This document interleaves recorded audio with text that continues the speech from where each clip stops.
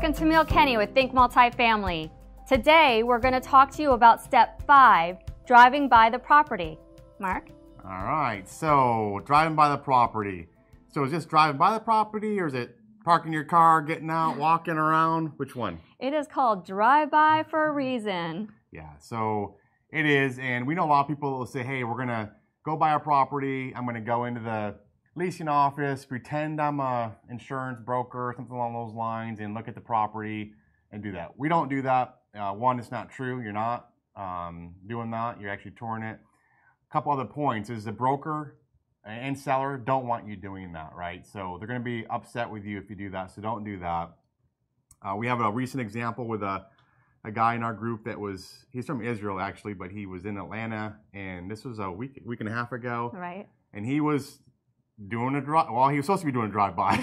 He didn't though.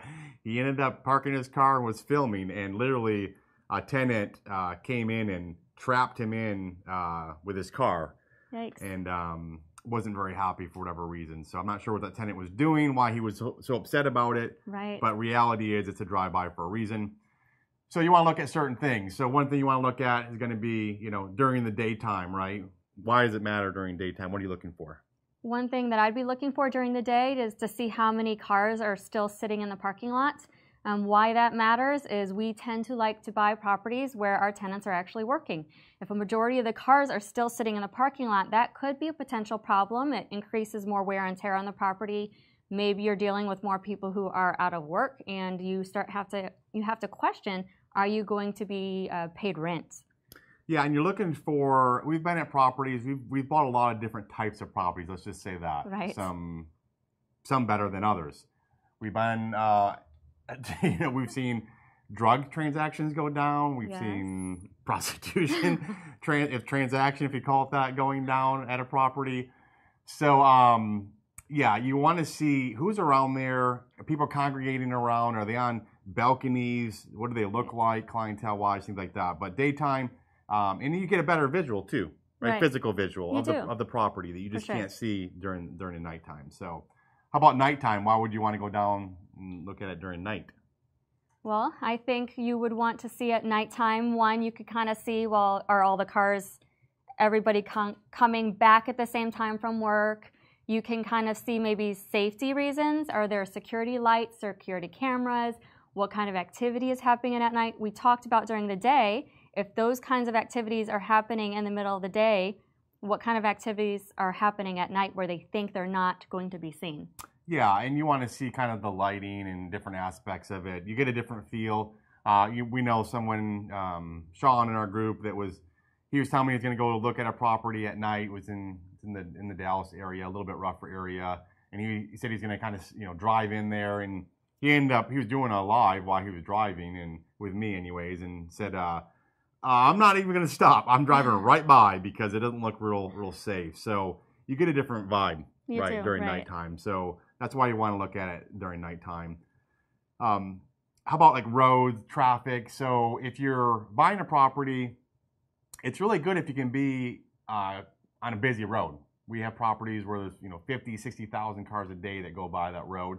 And other properties, it's kind of hidden a little bit, right? So you want to kind of see the traffic flow and things like that. And why is that? Why is it important to be on a high trafficked road? Yeah, it's just going to get the drive-by traffic. I mean, we've gone places, whether it's houses or whether it's apartments, even for ourselves, right? Or a car dealership or whatever. If it's hidden, not on a major road, you're not going to see it just driving by. So more traffic coming by there, more people, less money you have to spend on marketing, things like that. So what's the next one? The next one of something that we look at during the daytime would be curb appeal. We want to be checking out at the landscaping. Is it kind of sparse? How much landscaping budget do you need to plan for to make it more curb friendly? When I drive by a property, I want to look and see, is it inviting? Are the gates working? Are they painted? Are they not painted? Just how much money are you going to be having to spend on curb appeal, right? Yeah. And it's okay if it's not bad. If it is bad, I'm sorry. Like we bought a property in North Dallas, and you come out of the leasing office, you come down this one, kind of walkway, and you turn right to go to the model. And when you're doing that, literally it was, you know, a couple little pieces of grass there, the rest was dirt. Right. You walk down there, it had 6 or 7 AC units on your left, just visible. Right. It had a vending machine right there on your right, and this is the you know, the track you're going to the model, right? Doesn't look good. So we spent about $32,000 just in that one area, putting this irrigation system, grass, flowers. We put horizontal fencing on the left side to cover up the HVAC units. We got you know, vending machine. We moved over somewhere else and things like that. So it doesn't mean it's bad if there's not good curb appeal, but at the end of the day, you have to realize that you're going to be spending money to do that. In some cases, it's a fair bit of money to, like this was a small section, we spent $32,000. We decked it out nicely because that's what everyone sees as soon as they pull up. That's what everyone sees as they walk to the model and things like that. So other things you might want to look at. Google Maps. So if the property is kind of further away from you, not really convenient to go out and just drive by initially, you want to pull up the property using Google Maps. Check it out. You can pull up even Google Earth, kind of see what's around the property, right? Yeah, some of those visuals are older too, but it gives you a good idea, especially if you're familiar with the area, and it shows you kind of how close it is to major highways and things like that as well. Other things, schools. So if you're have a community where there are a lot of kids, if it's close to a school, especially if it's walking distance to a school, that's huge. Some cases you might have a property right across from a school. It's a really good advantage to you to have that. Now, a lot of properties aren't that close, but knowing that's something you want to look at is good to know that. For sure. What else? We talked about this one before. We have. Do you have a chiller on the property versus is it individually metered? Do you want to tell our audience what a chiller is? For those that didn't hear the horror story before about chillers, chiller basically just think of it as one device heating and cooling all units. So we have a 208 unit property in Dallas that has a chiller. It's the only property we own that has a chiller. That went down July, part of August for a 3-week period of time.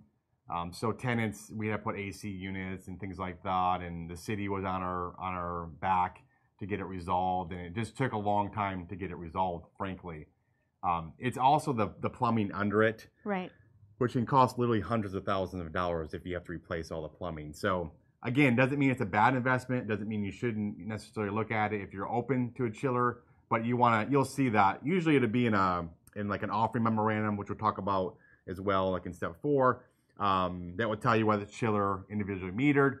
But if you don't have that information, you can tell by driving by, are there HVAC units sitting out or not. Mm-hmm.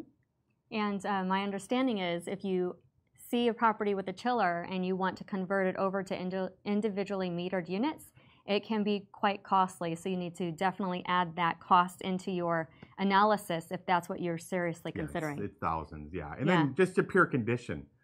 Is it stucco? Is it brick? Is it wood siding? Is it vinyl siding? And the condition of that. Does it need to be? A lot of times you might have to spend money on things that can cost a lot, and they don't really add a lot to the property. So if there are certain things like the roofs, you can probably get a visual. You can't really necessarily probably tell exactly on a roof if you're not a roofer, like how good or bad they are. If they're pitched, you can get a visual. If they're flat, you can't really see the roofs on a driveway. That's right. So don't climb up on the roof trying to figure it out either.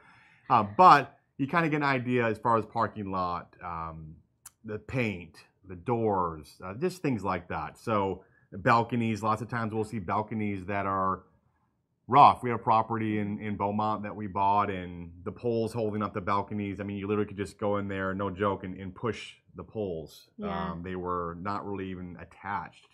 So safety hazard as well. So the overall condition, again, you're driving by it, right? You're not stopping yet. Right. So another one to me I want to consider is clientele. So when you go buy a property, you're going to have, we talked about ABC properties, if you remember. You're going to usually have higher income, medium income, and low income. And there's nothing wrong with any of those. We've bought, in all those different scenarios.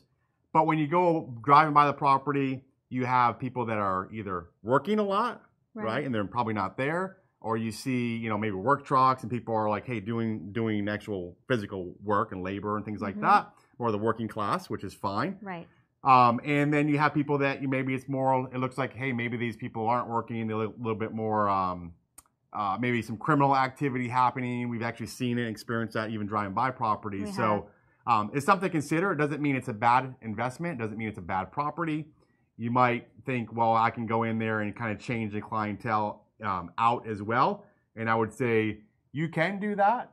It takes a long time and it can be a long process. It might take you longer than you think. And at the end of the day, if the properties next door are kind of all the similar or the same as what your property is, then you're gonna need to buy multiple properties probably to change really the clientele. So just keep that in mind as you're basically driving by the property and consider that before you move forward. Right. Another thing that I like about observing the clientele is you might want to start looking at the different type of amenities that either the property has or could have and add that into your budget based on your clientele.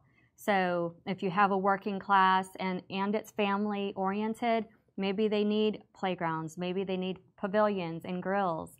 Maybe you don't want to add additional places where people congregate because there's already too much crime on the activity, too much crime happening on the property. So those are also different things to consider when you're driving by the property. Yeah, we had an example of a property where original plan was to put in grills and things like that, and then we had a lot of people congregating, together, right? And sometimes that's not always good. If it's productive, it is. If it's not, and it was a property that we already knew that there was kind of heavier crime on. So we decided not to put the grills in that particular property. But yeah, just kind of consider that before you move forward on the deal. Yes. What else? How many restaurants are near the property? Places that your tenants might like to frequent. Yeah, shops, restaurants. So we lived in a walkable community. So we could walk. Yeah, it was great. We could walk to shops. We could walk to restaurants. Way too much pizza. I know when we were doing that, that was our default. Like 5 days a week, let's just go eat pizza instead. But it's an advantage, right? If you're close to different things, people don't have to get in a car. And then other things like a church that can be attractive to tenants as well. Saying, okay, well, I'm close to a church. I can walk to church. Kind of depends where you're at and where you're looking.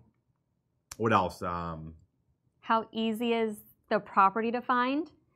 More importantly for me, how easy is it to find the leasing office? The leasing office. Oh dear Lord, we've driven by properties before. Even just the drive-by, when we can actually drive around the property, we've had to drive around several times just trying to find out where the leasing office was.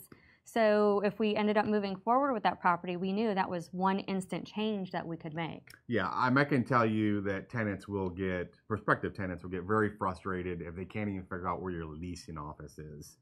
And they're driving around, there's no signage or anything like that. So keep that in mind. That's an easy fix though, right? That's something we can fix, yes. So that's good. What else? Parks. Do you have parks on your property or do you have parks nearby? We have a property in the Dallas area that it doesn't have any parks per se on the property, but the city is paying for a park within really short walking distance from the property. So that is a benefit to our tenants and to us. Yeah, we have one right in North Dallas again that you go to the property, there's this huge park, it's shaded, everything like that. The city pays for it, so that's great. We're not having to pay for that amenity. But that's something we take prospective tenants to. We actually have a golf cart on that property because it's actually really long as far as getting down there. But we'll take them down there so they can kind of see the park. And people that have kids in particular, that's a very attractive type things. We know when we used to take our kids to the park, it was we had one not walking distance unfortunately, but it was close. We get in our car, but if you can walk to a park, it's great. That's right. And then we talked about this one, right? That's right. Don't talk to the staff or the tenants when you're just doing the drive-by. The reason being is most often the staff and the tenants don't know the property's for sale. What could happen is if you're going and talking to tenants or talking to the staff at this point is the staff might kind of put like red flags up like, oh no, the property's for sale. I need to go find a new job right now. Or the tenants, those tenants who understand what happens when a property goes up for sale is rents often increase. So they might start leaving. So it's going to create more of an unstable property before you even buy the property. Yeah, even if the staff does know it's for sale, reality is work the proper structure and plan, right? You have a broker, let's assume you have a broker in this case that has a deal under, they have the listing, right? Mm-hmm. You want to work through them, right? Don't try to go around them. I can tell you, it's a small world. You know, they're probably going to hear about it. They're going to be frustrated with you and say, what are you doing? First of all, you don't even have a tour scheduled. Why are you getting out of your car, talking to people, things like that? It's really important. Don't do it. It's your choice if you want to. We never do it, but we will drive by. And you can drive by closely and you gotta get a good look and things like that. But while you're trying to figure out, hey, does it look close to what I thought it was gonna look like? You know, I use kind of the example where maybe I would not have you date right now. And maybe you're dating and you see a picture of a girl and then you actually go meet her and you're like, picture looks a little bit different than what she looks like in person. Good or bad, probably worse, right? Right. Same with a property. You get a offering memorandum from a broker. You're looking at it. You see pictures like, that looks pretty nice, and you go to the property like, wow, like what happened? It's like, is this even the same property that is in the pictures? So it's one of those things. That's what you're trying to do. Figure out, okay, how bad or how good is the property compared to what I thought it was going to be, and based on that, do my assumptions change? If I thought it was going to be $3,500 a unit rehab, is it going to be $5,000 now? And you might say, well, how do I gauge that? You'll get good at gauging what it costs for that. If the exterior is completely, not taken care of, chances are, not always, right? But chances are the interior is not taken care of as well. If the exterior is well taken care of, that's really where the big ticket items are. The roof, right? Parking lot, things like that, exterior of the building. Those are big ticket items. A lot harder for you to predict what it's going to cost to repair versus interiors. If they say, well, hey, the interiors haven't been upgraded and you're going to do a light rehab and it's going to be $3,500 a unit, that's pretty easy to determine. So that's kind of the drive-by. That's great. So that's all we have on step 5, driving by the property. We would love to stay connected with you. You can stay connected with us by checking out our website at thinkmultifamily.com or check us out on Facebook. Bye for now. Talk soon.